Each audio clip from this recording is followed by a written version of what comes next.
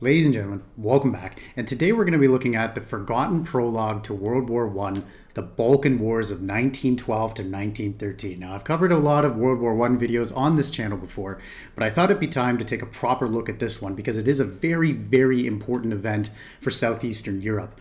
Within, 2 years, the entire map of the region was redrawn. The Balkan nationalism really came to a boiling point here, and it was one of the prologues to the First World War, of course. All these nations would be affected by these wars, and the alliances between all of these countries would eventually break and crumble and reform into not only the First Balkan Wars, but also the Second Balkan Wars too, which this video will cover both of them from the Great War channel. So I'm really excited to have a look at this. I don't know if it's really a forgotten prologue. I would say that it's pretty well known, not like another video that will be coming up this week. But hey, nonetheless, I'm curious what you guys think of this one. I'm really excited to check it out. So let's take a look. If you haven't already yet, please remember to like, comment, subscribe. Let's get into it. In 1912 and 1913, the Balkans were torn apart by not one, but two wars that radically changed the map, nearly dragged Europe into a general war, caused untold civilian suffering, and helped set the stage for the First World War. The armies of the Balkan League marched together against the ailing Ottoman Empire, only for alliances to change, and all turned against one. It's the Balkan Wars. For centuries, the Ottoman Empire controlled the multi-ethnic and multi-religious Balkan Peninsula, but the 19th century brought dramatic change. As the empire grew weaker and nationalism among the Balkan peoples grew stronger, new states emerged. Montenegro, Greece, Serbia, Romania, and Bulgaria gained first informal and later formal independence. Yeah, and I do just want to say here too, if I could just go back few seconds here, is that the nationalism within the Balkans too, this is really happening all over Europe during this point, right? Especially in their neighbor here, the Austro-Hungarian Empire, where you have nationalism for the Czechs that are living there, the Poles, the Hungarians, obviously the Austrians themselves, Croatians, as well as the other minority ethnicities that are in these empires as well. And so nationalism is really springing up, and it's one of the causes for the First World War as well. So yeah, you can see here, it's kind of crazy to think now in 2023 that one nation controlled all these massive areas. Crazy. Romania and Bulgaria gained first informal and later formal independence. This did not happen without bloodshed, including uprisings, Ottoman repression, independence wars, and great power intervention to protect their own interests. The decisive Russian victory in the Russo-Turkish War of 1877-78 ensured the independence of the Balkan states, but also provoked the suspicions of the other powers by creating a large and Russia-friendly Bulgaria. A concerned Austria-Hungary occupied Ottoman Bosnia and Herzegovina and the Sanjak of Novi Pazar in 1878, and Britain worried that Russia might get too close to the Turkish Straits. So the powers met in Berlin to modify the borders of the preliminary Peace of San Stefano to limit Russian influence. They returned most of Macedonia to the Ottomans, which angered Bulgarian leaders like Ivan Geshov. When we read the agreement in which a short-sighted diplomacy in Berlin partitioned our homeland, we were left crushed and thunderstruck. Was such an injustice possible? Could such an injustice be reversed? The Peace of 1878 did not stabilize the region, as no state was satisfied with the resulting borders. Serbia and Bulgaria even fought a brief war in 1885, as did Greece and the Ottomans in 1897. By the start of the... And I wonder if this was really the beginning. Bismarck's obviously probably one of his most famous quotes is that, there will be a world outbreak or a global conflict or something along these lines within 20 years, and the Balkans would be the cause of it. And he did that in 1894, and then 20 years later, right on the dot, he was completely correct. And so I wonder how much of this experience really shaped his opinion on the Balkans. Bismarck, obviously, at this point being one of the leaders of Germany. So, 20th century, local and great power tensions in the Balkans were running high. The new states hoped to expand their territory at the expense of the Ottomans and each other, and the great powers were still nervous about the balance of power in the region. Austria-Hungary worried that Serbia was a danger, since some in Serbia also wanted closer ties with their fellow Serbs and other South Slavs in the dual monarchy, and Serbia had close relations with Russia. Russia was glad to have new allies in the Balkans and wanted access to the Turkish Straits, but worried that someone else might get their hands on Constantinople if the Ottomans collapsed completely. The Ottoman Empire was in a state of crisis externally and internally. Its defeats had cost it much of its European lands and brought violent instability at home. 1908, though, would be a decisive year. The Young Turk Revolution in July brought a fresh constitution and a desire to modernize the empire and army, create a stronger Ottoman identity, and preserve Ottoman territories, in particular Macedonia. But in October, Austria-Hungary shook the Balkans and Europe by annexing Bosnia after 30 years of occupation and withdrawing from Novi Pazar. Russia was outraged, and Bulgaria used the opportunity to sever all formal ties to the Ottomans. The result was more international tension and more chaos in Constantinople. Conservative forces tried to overthrow the new Ottoman constitution in 1909, which led to a counter-coup, yet another constitution, and a new sultan, Mehmed V. The next year, even formal control of Crete was lost, and Albanians revolted in favor of more autonomy with Montenegrin support. The Balkan states also had their share of problems, with Serbia and Greece suffering coups of their own, and all nations having difficulty exerting political control over their influential and nationalistic military leadership. While the Balkans and the Ottoman Empire were in turmoil, in 1911, Italy decided the time was right to expand its empire. Traditionally, Britain, France, and more recently Germany had supported the Ottoman Empire to prevent a total collapse. But now they allowed Italy to attack and occupy Ottoman Libya and the Dodecanese Islands. The Italo-Turkish War of 1911-12 ended with defeat for the Ottomans, who tried to limit their losses at the negotiating table. But the Balkan states had been watching closely and planned to take advantage of Ottoman troubles with Russian encouragement. The Serbian and Bulgarian governments began alliance talks in fall 1911, just after the Italo-Turkish War began, and in March 1912 they agreed on a defensive alliance, which changed to an offensive alliance in May.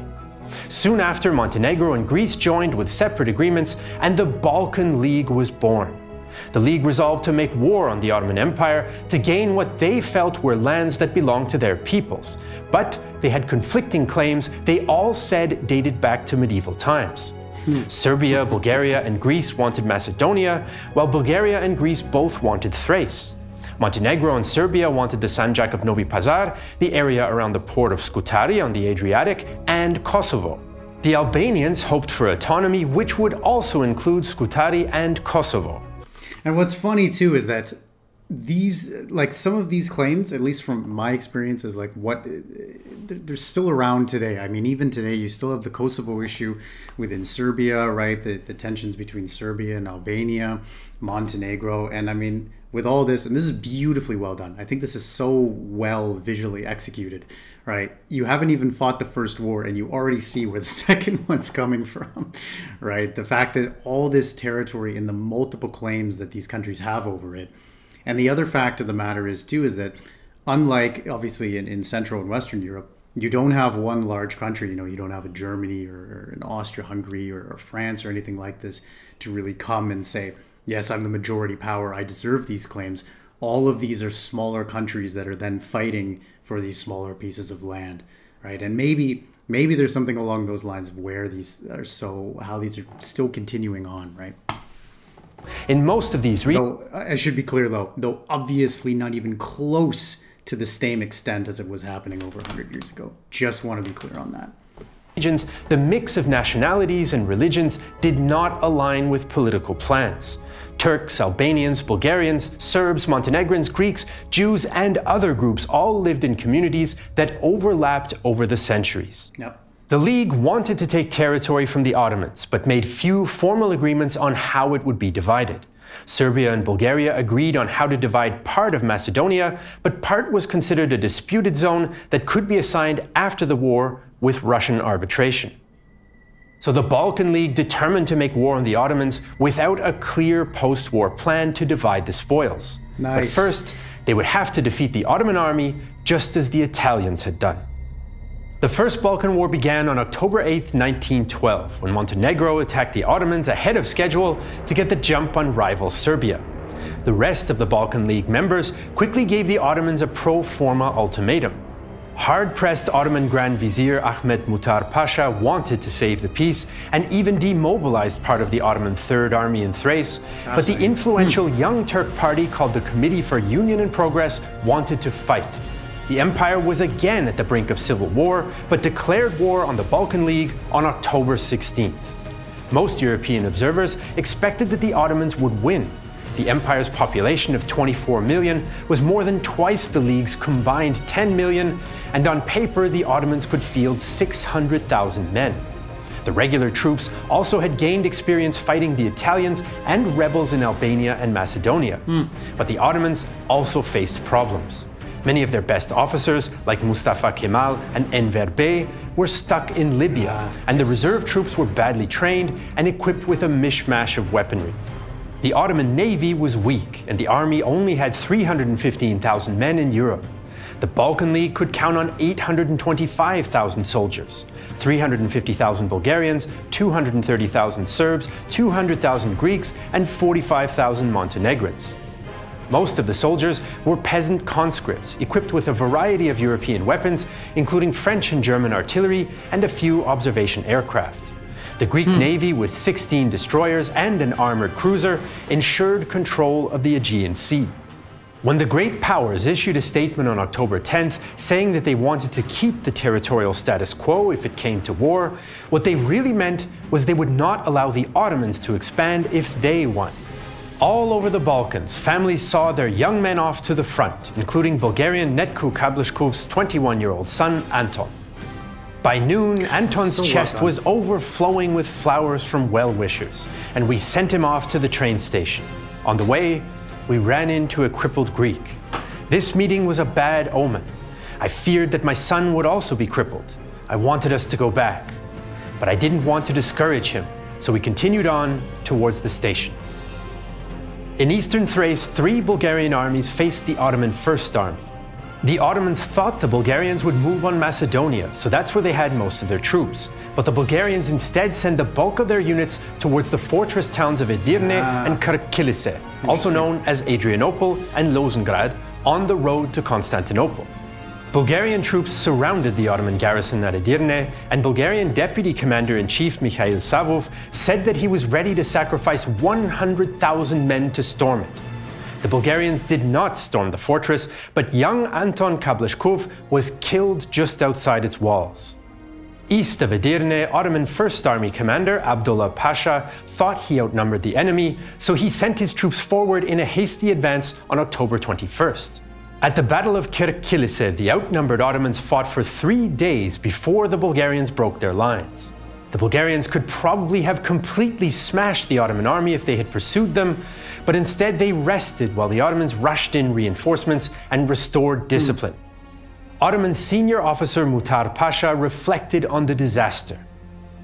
The causes of our defeat are to be found in our bad military organization and in the lack of discipline of our reservists.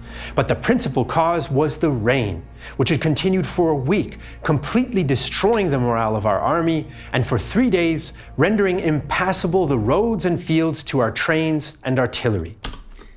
So if this photo is an actual photo here, right, and this isn't taken, it is an actual photo, shocking. No, I mean, if this is actually a photo of the army here, right, and this is just taken out of context, it's just some random militia in a small village, maybe they're preparing, but this is a photo of the fighting troops. One, this guy doesn't even have any shoes, right, first off. I don't think the man behind him either does, and neither does this man here. So one of them has a rifle, though, again, they might just be moving towards something here, but I mean, look at the state of this, right? Again, I hope this photo is not just a random one of, I don't know, maybe they're walking a recruiting station, I have no idea. But yeah, 3 of these guys don't have any shoes on. I mean, oof. On the 29th, the Bulgarians attacked the fresh Ottoman defensive positions at Lulje-Burgas. At first, the Ottomans were able to hold the line, but when their logistics couldn't furnish the guns with enough shells, the Bulgarians again defeat them thanks to determined infantry attacks and superior artillery. Each side suffered 20,000 killed and wounded in the largest battle in Europe between 1871 and 1914. On November 2nd, reeling Ottoman forces retreated to the Çatalca line, just 30 kilometers from the imperial capital of Constantinople. The Ottoman government requested an armistice, but Bulgarian Tsar Ferdinand refused and did not inform his allies. On November 17th, the Bulgarians tried to break through the Çatalca line and fulfill Tsar Ferdinand's dream of reaching the old Byzantine capital. But fierce Ottoman resistance, stretched logistics, and a cholera outbreak stopped them. Still, with Bulgarian advances on land and the Greek navy off the coast, Ottoman forces in the rest of the Balkans had been cut off. Some of the towns and villages captured by Bulgarian troops in Thrace were populated by Bulgarians, many of whom considered themselves liberated. Elena Bijeva later recalled when Bulgarian irregulars, among them poet Peyu Yavorov, entered her town. When the people entered the church, they took off their fezes and held them in their hands, and Yavorov sat on the priest's chair and began speaking. He said we were free and that we needn't fear Turkish prisons anymore. Then he asked, "What will you do with those fezes?" And they all tossed them to the ground and trampled them. It was like they were taking out all their anger at the Turks on those fezes. Meanwhile, in Macedonia, Serbian forces came up against Ottoman resistance quicker than General Radomir Putnik expected at Kumanovo. The Serbs outnumbered the Ottoman Vardar army 100,000 to 58,000, but the Ottomans under Zeki Pasha launched the first attacks on October 23rd. In the driving rain and mud, the Serbs counterattacked at great cost, which observers compared to the Japanese attacks in the Russo-Japanese War. But the firepower of modern artillery and machine guns meant soldiers dig trenches and foxholes to keep out of harm's way. Serbian medic Dragoljub Radojkovic was in the midst of the fighting. I look out of the trench and see a wounded man on the parapet. I shout to him, but he doesn't hear me. He's hit again and faints. Some men carry him in, and blood is gushing from his neck. I wrap one bandage, then another. We get him onto a stretcher, but the man dies.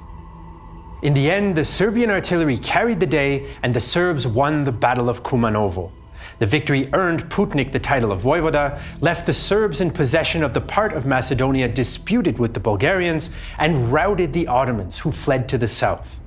Another result was chaos amongst the local Muslim population, and many dead and wounded on both sides. Radojkovic was at the train station a day after the battle. In the morning, we went down to the train station in Kumanovo. Captured Turks, the Turkish people, women, children, everything was crowded there. The trains were not running. One freight train was full of wounded and another full of dead Turks. Blood dripped from the wagon onto the rails. The Serbs pursued and pushed the Ottomans back at the battles of Prilep and Monastir, while the Ottomans withdrew to southern Albania. The Serbs also moved forces west towards Scutari and the Adriatic coast, where they joined Montenegrin forces besieging the town. In the north, the Serbs also captured the Sanjak of Novi Pazar and the town of Prizren, which the Montenegrins had wanted.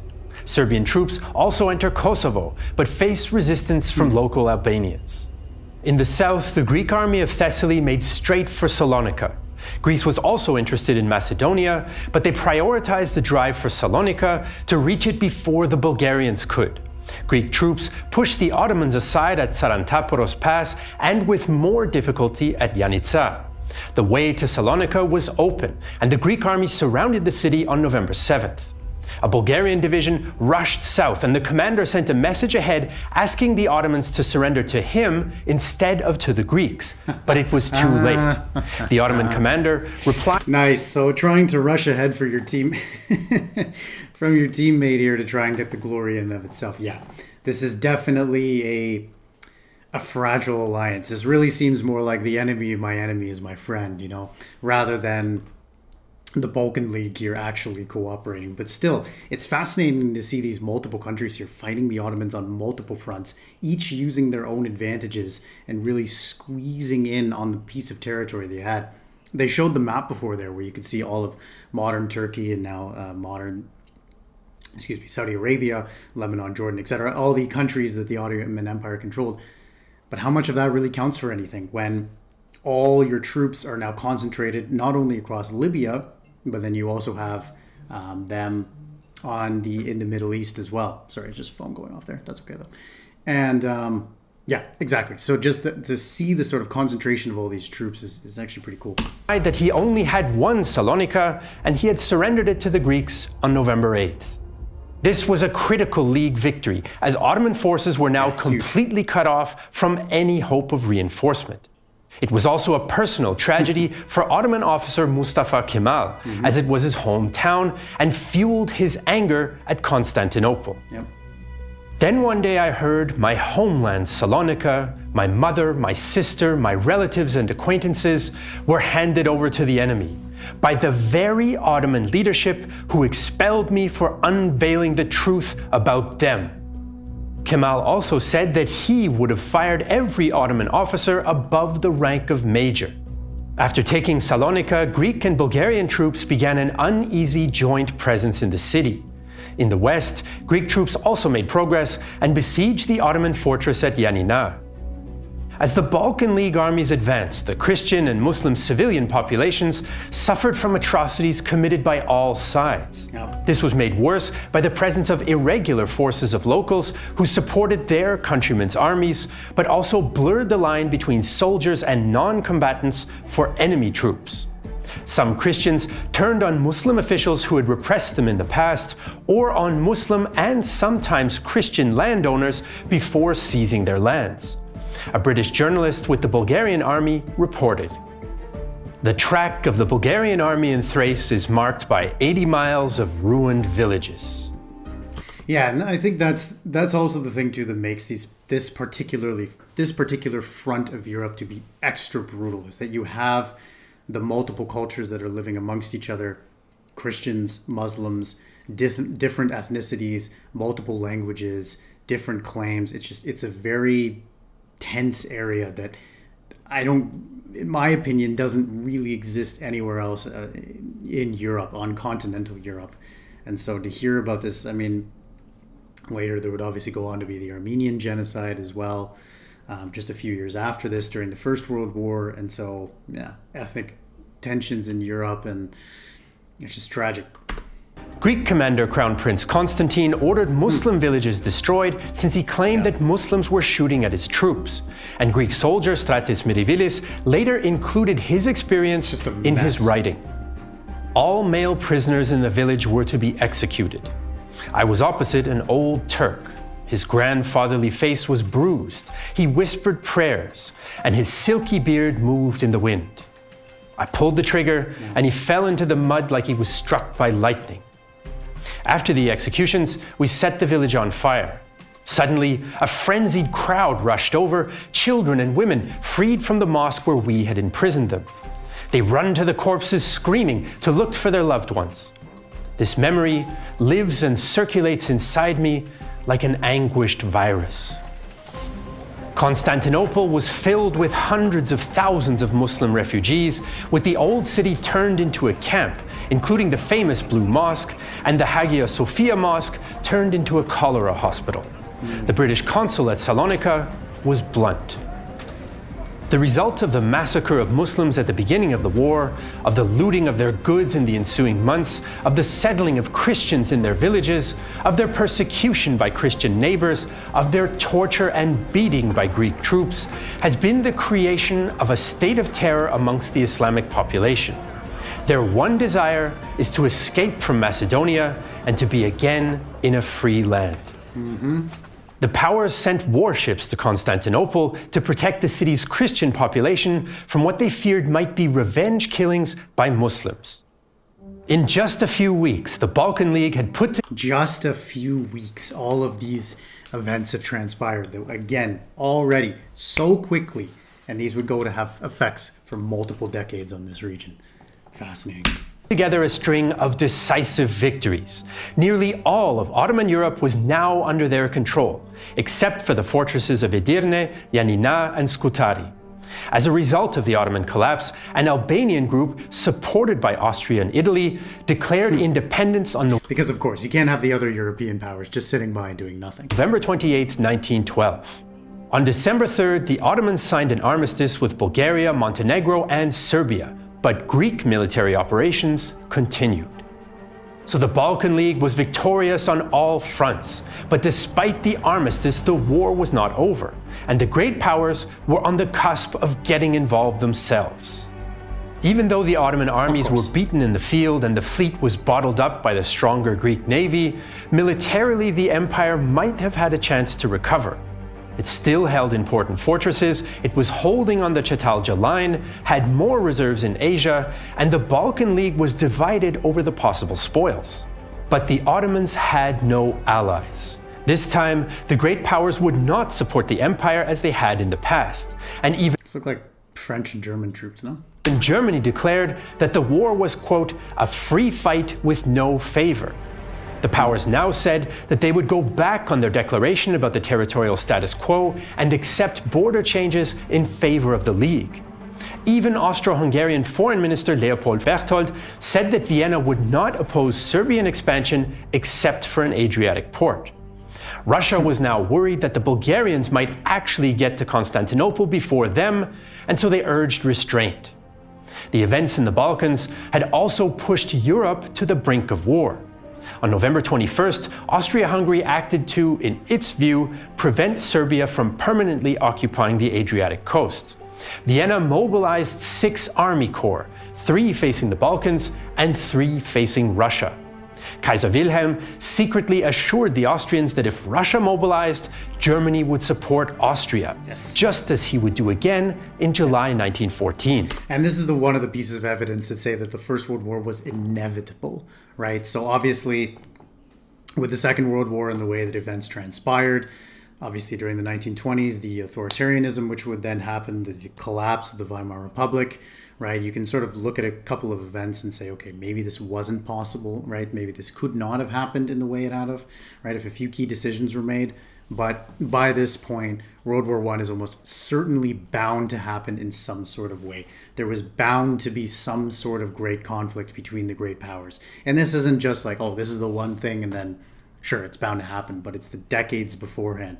Kaiser Wilhelm I, the naval arms race, right? The fact that the great powers at this point are really looking for conflict in the name of national sovereignty, in the name of national rejuvenation, whatever it is that you wanted to call it in your country. In response to the Austrian moves, the Tsar held a meeting with his war council, and the army drew up plans for a partial mobilization. But the council decided not to mobilize, partly out of fear of provoking Germany, and partly because some ministers didn't want to risk war over Serbian access to the sea. The German government did not know how close the Russians had come to mobilizing when they held their own infamous War Council meeting on December 8th. Chief of the General Staff von Moltke felt that Germany should declare war now, before Russia got any stronger. But in the end, the council decided against it. Following the war scare and December armistice, 2 parallel conferences took place in London on December 16th and 17th, 1912. At the first conference, Ottoman delegate Reshid Pasha said that his government would give up Macedonia and Salonika, but not Edirne, Eastern Thrace, or the 4 islands at the mouth of the Dardanelles that Greece was demanding. Of course. The Ottomans also insisted on an independent Albania rather than it being split between the Serbs, Montenegrins, and Greeks. The Bulgarians made a new demand for Edirne to compensate for the lands that they might lose to the Serbs, but this was a particular sticking point because the fortress city was important for the safety of Constantinople. Reshid Pasha put it simply to the Bulgarian representative: Edirne is a window into our harem. The Greeks and Bulgarians argued over who would get Salonika, while the Serbs and Bulgarians argued over Macedonia. Meanwhile, at the separate Great Powers Conference, the main topic was the borders of Albania, of critical importance for Austria-Hungary to limit Serbian power.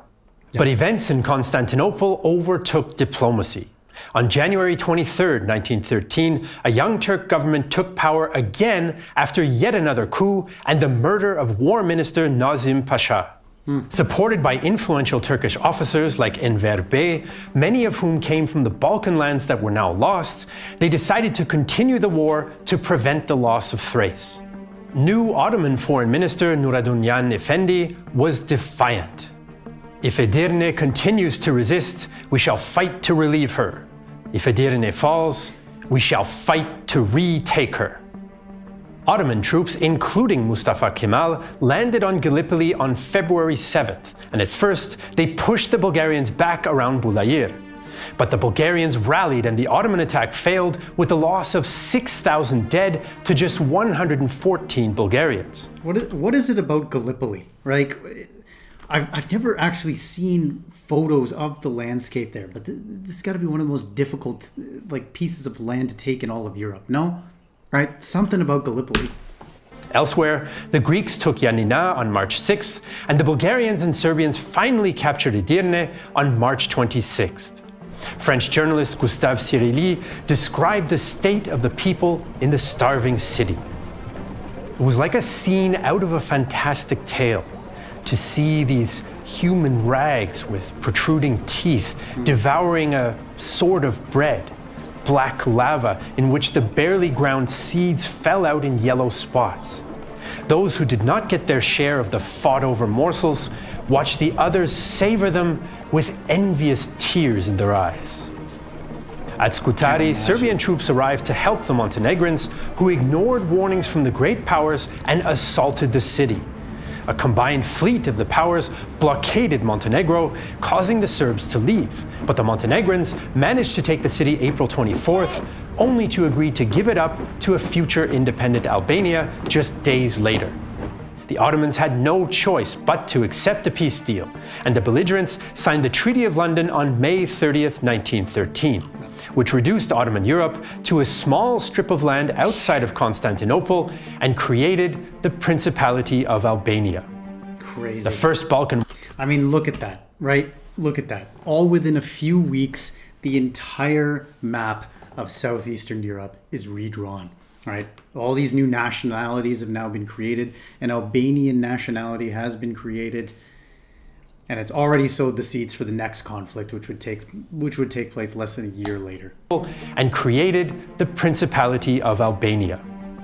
The First Balkan War came to an end in May 1913, and the Ottoman Empire in Europe seemed to be a thing of the past. But the borders between the victorious Balkan League members are another matter altogether. Even before the First Balkan War had come to an end, further conflict was brewing. Not only did the Balkan League members dispute where the new borders would be, but Romania had also begun to make demands for southern Dobruja, which was part of Bulgaria. In May 1913, the powers awarded the town of Silistra to Romania, which angered both sides and made some Bulgarians doubt Russia as a reliable ally. Bulgarians were also frustrated because, in their view, they'd won the strategically important Thrace battles, but the Serbs were left in possession of most of Macedonia and didn't want to honor the pre-war agreement. Bulgaria and Greece were also still in conflict over Salonika. Russia tried to mediate between Serbia and Bulgaria, but the two rivals could not agree, and the Russians were still nervous about Bulgarian troops so close to Constantinople. The Bulgarian army was in a fragile state, as many soldiers were exhausted from the war, and some were willing to split Macedonia with their allies if it meant peace. General Savov told the government to either send the men home or go to war now. Without strong Russian backing, Sofia feared it might lose Macedonia for good, so the Tsar ordered an attack against Serbia and Greece on June 29th. Although it's not clear how much the government knows about this before the shooting starts. So I think that, I might be wrong here, correct me if in the comments, but I'm pretty sure that the First Balkan Wars were remembered quite well in Bulgarian history. It's celebrated in a manner, right? It was one of the pushes against the Ottoman Empire. They reclaimed a lot of territory. But then the Second Balkan War, not as much, right? So with the rest of the Balkan League obviously fracturing here and then fighting against Bulgaria, them declaring war, them arguably being the aggressors in this, I don't know if really that part is as well remembered and certainly most probably not celebrated. The Second Balkan War had begun. The Bulgarian Prime Minister tried to stop the fighting in Macedonia, but it was too late. The Greeks and Serbs could claim that Bulgaria was the aggressor and agreed to divide Macedonia between themselves. Montenegro also joined to stay in Serbia's good graces. On the Bulgarian side, the sudden attack had confused communication and hampered operations. And I mean, look at this. After just fighting the Ottomans, right, taking up the brunt of the fighting through here, almost pushing into Constantinople, and now you're fighting a two-front, depending on the way you look at it, regardless, a multi-front war now against not only your former allies, but also Romania, who was not fighting the Ottomans whatsoever. Yeah, tough break. Their attack was uncoordinated, and the Serbs eventually stopped it and defeated the Bulgarians at Bregalnica by July 8th. The Greeks defeated a smaller Bulgarian army around Kilkis and Doiran around the same time and eliminated isolated Bulgarian units at Salonika. Bulgarian Mikhail Majarov's son was killed in the fighting. I lost my very last hope. From that moment forth, I became a man haunted by grief. All around me seemed to go dark. All the misery and all the sorrow of Bulgaria appeared to me to be twice as great. Each and every object in my home served as a reminder to me of my lost happiness. Yeah. On July 11th, Greek and Serb forces met and the front stabilized. Retreating Bulgarians attacked Greek, Turkish, and Serbian civilians, and advancing Greek and Serbian troops committed atrocities against Bulgarian civilians, again after claims of attacks against their own troops. Turkish civilian Ibo Shaha felt empathy for Bulgarian refugees. A Bulgarian peasant was leading a scrawny donkey on the wooden saddle of which sat a child, her bare legs dangling on one side. The misery, the look of a dread and utter agony in the small, blinking eyes of the pockmarked face with the yellow, straggly beard were the very embodiment of human fear and despair. No, not human. It was the animal dread of cattle at the slaughterhouse, the wild, glassy stare of terror in a cornered animal. It was a look which, once perceived, made one cringe with shame and humiliation, the shame of its having been in a human eye. Meanwhile, Romania saw its chance and entered the war on July 10th to take all of southern Dobruja. 250,000 Romanian troops of the Army of the Danube entered Bulgaria and moved towards Sofia. The Bulgarians decided not to offer organized resistance. Advancing Romanian troops, however, rode straight into a cholera epidemic due to unsanitary conditions. Chaplain Dumitru Brumușescu complained bitterly about the army's lack of medical care. In the hospital, there are no beds, so the men lie on the floor in their uniforms. They've barely the strength to moan or ask for water. Some are delirious with spasmodic movements of their arms and hands. Some vomit onto the floor, while others relieve themselves where they lay. The lack of furniture, dishes, linens, medical devices, medicine, and antiseptic rendered the presence of army doctors useless. I've seen a lot of messes, but this one topped them all. About 2,700 Romanian soldiers die of cholera in summer 1913. Wow. Now the Ottomans saw their opportunity to recover parts of Thrace, so they crossed the Cetalja line on July 12th. The few Bulgarian troops left in the area could offer only token resistance, and the Ottomans recaptured the fortress of Edirne without firing a shot on July 23rd. Many Bulgarian civilians fled, creating a new wave of refugees, and another outbreak of cholera killed 4,000 Ottoman troops. As Romanian troops got closer to Sofia and it seems like cholera is the real killer in this whole Balkan. Russia refused to intervene to help Bulgaria, the pro-Russian Bulgarian government resigned. It was replaced by a pro-German government under Vasil Radoslavov, but fighting continued. And this would obviously have huge consequences. I haven't been talking too much about World War I because, I have a feeling that if you're watching this video, you're already at least somewhat familiar with it. Probably more familiar, actually. Who am I kidding? But yeah, obviously having a pro-German government in 1913 is going to lead you down a road to conflict, which would bring Bulgaria into the First World War. They would eventually get their revenge, so to say, on Serbia after the Austro-Hungarians were not able to defeat the Serbians, which was an embarrassment in and of itself to the empire there.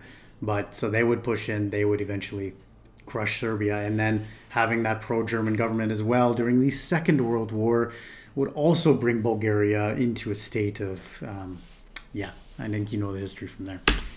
Bulgarian forces recovered to win a defensive battle against the Serbs and Montenegrins at Kalimansi and a successful counterattack against the Greeks at Kresna Gorge.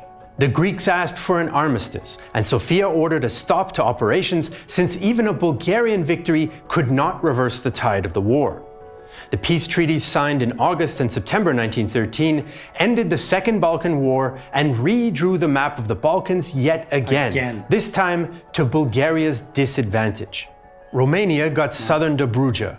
Austria-Hungary and Russia refused to support Serbian maximalist demands in Macedonia so they could retain some influence with Bulgaria. Serbia did get most of Macedonia, but Bulgaria kept a part and Greece kept Salonika. The Ottomans regained eastern Thrace despite their defeat in the First War. Crazy. The Balkan Wars left a lasting impact on the region and Europe as a whole. The fighting and the cholera were deadly. Shortly after this too, Greece would also go to war over this piece of territory too and would be rewarded. I can't remember the exact year though, but this isn't quite the final borders yet. 125,000 Ottoman soldiers died. I'm sorry, it was a Greco-Turkish war, obviously. Along with 65,000 Bulgarians, 36,000 Serbs, 9,500 Greeks, and 3,000 Montenegrins. After more than 600 years, the Ottoman presence in the Balkans was nearly gone. Albania was independent, but its neighbors claimed its territory. And many Balkan Christians saw the change as the end of foreign domination and oppression. For more than 300,000 Balkan Muslims, however, the changes meant expulsion from their homes and an uncertain future in Anatolia. And for some young Turks, it meant radicalization against Christians still within the empire. Enver Pasha, who hailed from the Balkans and would later play a key role in the Armenian genocide and the killing of Ottoman Greeks in the First World War, shared his anger. How could anyone forget the plains, the meadows, watered with the blood of our forefathers? Abandon those places where Turkish raiders had stalled their steeds for a full 400 years, with our mosques, our tombs, our dervish lodges, our bridges and our castles, to leave them to our slaves, to be driven out of the Balkans to Anatolia. This is beyond a man's endurance. To leave them to our slaves. Isn't that quite telling? I am prepared to sacrifice gladly the remaining years of my life to take revenge on the Bulgarians, the Greeks, and the Montenegrins. No. The events of 1912-13 helped to create the conditions for the catastrophe of 1914 as well. Bulgarian resentment at the lack of support from Russia caused it to drift closer to Austria-Hungary and Germany. Yep. And tensions between Austria-Hungary and a much larger Serbia also increased. With Serbia as Russia's only remaining Balkan ally, Russia would be under more pressure to support Serbia in any future conflict. And in October 1913, Austria issued an ultimatum to Serbia with German support to force Belgrade to remove its troops from northern Albania. A similar ultimatum in 1914 would transform the Third Balkan War into the Great War. The complex tragedy of the Balkan Wars is just one of the conflicts that we think it's important to cover in our documentary series. We also made an epic documentary about the Battle of Berlin in 1945 called 16 Days in Berlin. It's 4.5 hours long, over 18 episodes, taking you through the battle day by day. It features original film footage from Soviet cameramen, never before seen photos of the battle, detailed maps and animations, and expert interviews with David Willey from the Tank Museum, Ian from Forgotten Weapons, and more.